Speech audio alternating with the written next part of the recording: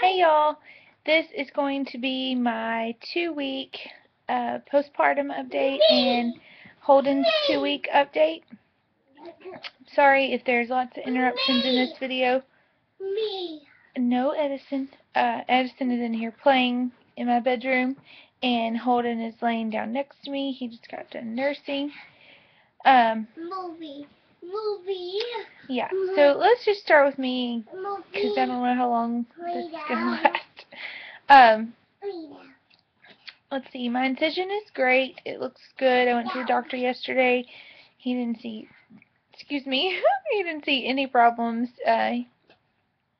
He did say there was some knotting, but that's a good sign of healing and that everything is,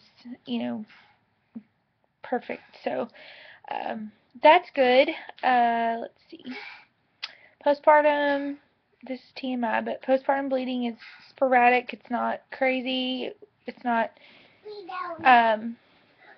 insane anymore. It's kind of just normal period-like, so that's good. Breastfeeding is going really good. There's some days where I can tell that he is, like, because every day is not the same with me with breastfeeding. Like, some days I feel like I produce tons, and then some days I feel like all he wants to do is eat and eat because I don't feel like there's enough. So, I don't know.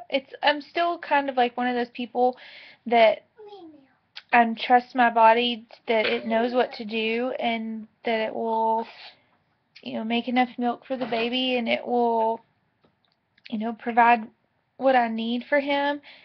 And so I try not to worry about it, but when he's like, there's days when he finishes nursing on both sides and he's starving to death afterwards, and I have to start all over again, I feel like, okay, are you feeling me here, body? Like, what is the deal? But, he is gaining weight, and so I know he's getting what he needs, but it's still really hard sometimes to just trust yourself, but I'm trying to do that. That's what I was told by my doctor, and if there was a true issue, there would be signs there. So, because I did try to pump, and I got, like, literally a tablespoon total out of both boobs, like, a tablespoon, and that was very discouraging to me. But, I've, in the middle of my letdown, like, unlatched him to see, and, like, he has a mouthful of milk and it's coming out, like, so I know that, like, he's able to get more than that out, but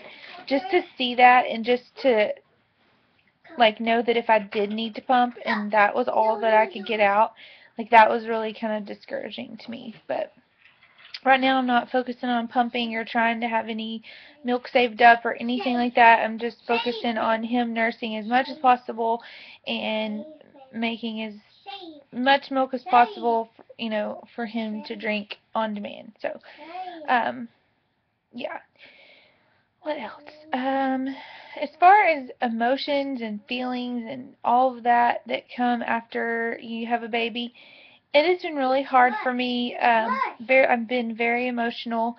It is not easy to have a toddler and a newborn, especially when you didn't sleep at all the night before. You have to get up the next morning and get your family ready for the day, and your newborn finally is asleep, and you could go to sleep, but your toddler is up, and, he's ready for the day, he's ready to play, he wants breakfast, he wants to do this and that, and, before I had Holden, Edison was on a really good nap schedule. Like, every day he napped for 2 hours or more, went to bed around the same time, but since then, since our lives have just kind of been crazy, he some days doesn't nap at all, and so that, not that I was able to really nap before, but now I want to, because, I can get him to sleep, Holden to sleep pretty easily. Good job.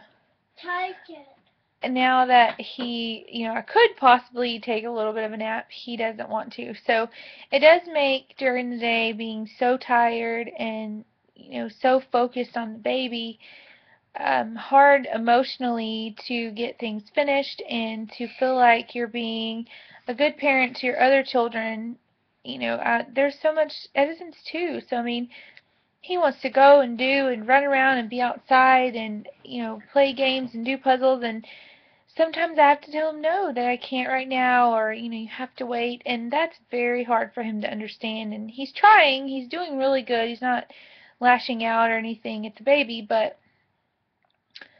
I just I feel sorry for him sometimes, and Eden, she understands, but you can also tell from her a little bit that, she kind of feels like, why did you do this? You already were so busy, and, with Edison, why would you, like, she thinks of it logically, like, why would you add more craziness to this, when you could, because I think she felt like before that there was times I couldn't give her all the attention that she wanted, and that hurts me, like, makes me feel a little sad, but I know this will get better, and I'm doing everything I can not to get depressed and to feel angry towards anyone, because that's usually the first emotion that someone feels of depression is anger. Their brain and their body and everything wants to blame someone for why they feel this way. So you feel angry or anger towards people or things or whatever, and I'm trying really hard not to feel that way, because I know this is no one's fault. This is what we wanted. This was, God's path for us, but it is really hard sometimes to just take a moment and say, okay, breathe. This is okay. You're going to make it through this. Everything's going to be okay. Um, so yeah, it's not a walk in the park. It's definitely not. And I have some friends of mine, who are expecting their third baby, and when they ask me how's it been, or I don't want to lie. I don't want to say it is just a walk in the park, because everybody's situation is not going to be the same, but in my situation it's just not been that easy. And I feel like, too, another thing that you need to think about, if this is multiple children for you and you have smaller children, you're not going to be able to just sit down and recover peacefully like you did with your other child.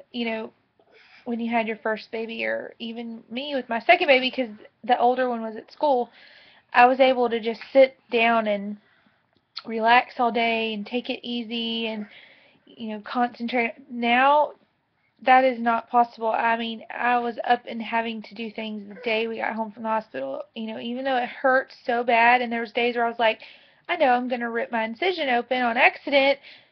It's just things that you have to do. You can't just stop your whole entire life, because this happened. So, yeah, it's not a walk in the park, but it's definitely worth it. It's definitely worth it. And as far as Holden goes, um, he's great. Excuse me. He is kind of on a little bit of a schedule for sleeping wise for himself.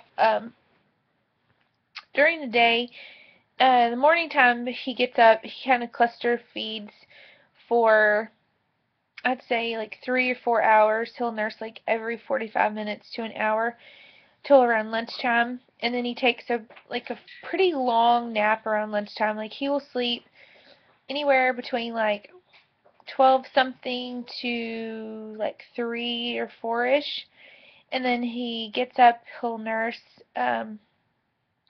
quite a while, like nurse for probably like 30 to 45 minutes, and then he'll go back to sleep, and he'll sleep for another good 2 to 3 hours, and then he's up for 7ish till around like 10 or 11. And then he sleeps from like 10 or 11 till anywhere between 2 and 4, something like that. And he wakes up, and then he'll nurse, and he's usually up by 6 again. Like, it's just kind of like very sporadic. That's just what it's been for the past few days, but he's doing really good with nursing. Like I said, it's not a walk in the park. It's hard, but like I said, very much worth it. He's still in newborn clothes. They're still kind of big. If he wasn't so long, I think that newborn clothes I would have to have preemie clothes. But he's so long, like his arms and legs are so long that the newborn clothes fit him. They're big, but they fit him. People have been so nice because I didn't really have any newborn clothes because I didn't expect for him to be so small. So they've been, when they come over and bring food or something, they've been bringing me some outfits. So it's been nice to get some little newborn clothes because I didn't want to go buy anything because I didn't know how fast he would grow, but obviously it's going to be around a month or so that he's going to wear this. Let's see, what else? He's still in newborn diapers. Preemie diapers would fit him, but I only had one package, so those are gone. So he's still wearing newborn diapers. He is like a pooping machine. Like every time he farts, he poops. Because it's so watery. You know how breastfed poop is. But he poops pretty much every time he eats. He always has a wet diaper. I feel like between Change and Edison, which, by the way, Edison probably would be potty trained by now if every time he told me that he needed to go to the potty, I could actually get up and go. Like, it never fails. I'll try, like, before I start nursing, I'm like, Edison, do you need to go potty? He's like, nope, don't need to go potty. The moment I get him latched and he's, like, sucking at a letdown, he's, like, going at it. Edison comes, I gotta go potty. I'm like, holy crap. So there has been a couple times where I've been able to keep him latched and nursing and go take him to the restroom, but for the most part, that doesn't happen. But anyway, so yeah, Edison would probably be potty trained by now if I could stop nursing the baby for 1 minute. So yeah, between changing Edison and Holden, like, I feel like that's all I do, but that's okay. But overall, for 2 weeks, postpartum, everything is awesome. Emotionally, it's hard, and I'm not probably emotionally as healed as I am physically. Like I said, there's days where Wayne comes home and I'm like, I just need a minute. Like, I feel like I'm gonna cry. I've already cried like 6 times today. Can you just give me a minute? And he's very good about helping me. He's wonderful. So, and he knows, like, he can tell on my face when he gets home. He's like, okay, sorry, I'll take the baby for a second. And, part of me feels like I wish I could pump because then I could pump and give him let Wayne give him a bottle and let me have a little bit of a break, but I don't know.